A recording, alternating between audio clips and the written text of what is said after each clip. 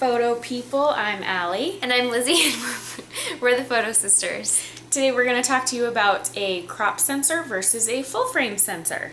Yeah, so... Because you've always wanted to know. Yeah. This is a full frame sensor. Oh, I'll show you the back. So essentially, this is a full frame sensor, and this is a crop sensor.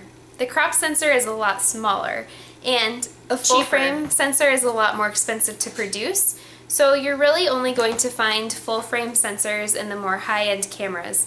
Canon's, that starts with the 5D series. You can also get a 6D that's a full frame sensor. If you're with Nikon, I think it's a D700. I think it's the D700.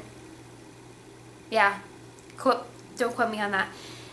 But if you're looking at a Canon Rebel or a Canon 7D, those are going to be crop sensors. So what's the big difference? Essentially, a crop sensor is going to magnify the view that you're seeing. So when you're using a 50mm on a full frame sensor, a 5D, and if you're using a 50mm on a 7D, you're not going to see the same thing when you're looking through the viewfinder. Since the crop sensor on the 7D is magnified, it's more or less going to be somewhere around the 75 to 85mm frame. So if you're wanting more of a... it looks more zoomed in. Yeah. And if you're looking for really wide angle lenses, I would go for a full frame camera because you can't really get as wide on a crop sensor as you can with the full frame sensor.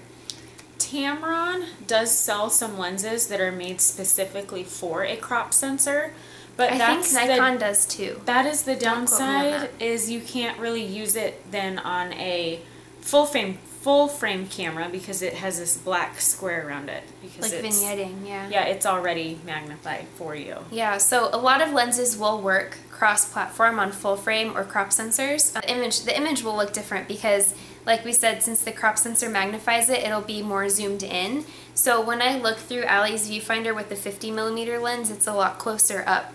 So that could work if you're wanting to zoom in closer and not have to have as much of a telephoto lens. But as far as image quality, if you have a DSLR, you're probably not going to see a huge difference in the image quality, I don't think. If you're getting really technical, you might notice a difference, but to me the biggest thing is just that focal lengths are a little bit different and you can't take it at face value. And there's very few lenses out there on the market that are only made for a full frame or crop sensor camera, so if you're looking at lenses and you think that you might be changing cameras in the future, just make sure that you know it's made for your type of camera that you can use it with. So, but most of them will work, you just have to double check on that. Especially, like she said, there's like a Tamron zoom lens that she has that only works for crop sensors.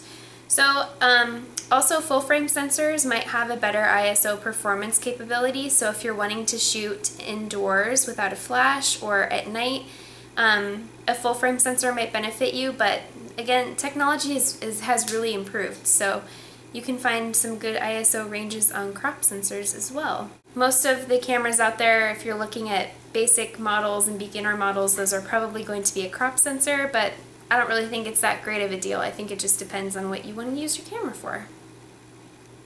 Alrighty, any questions, leave us in the comments below or ask us on Facebook, and we will catch you later. Thanks for watching. Bye. Bye.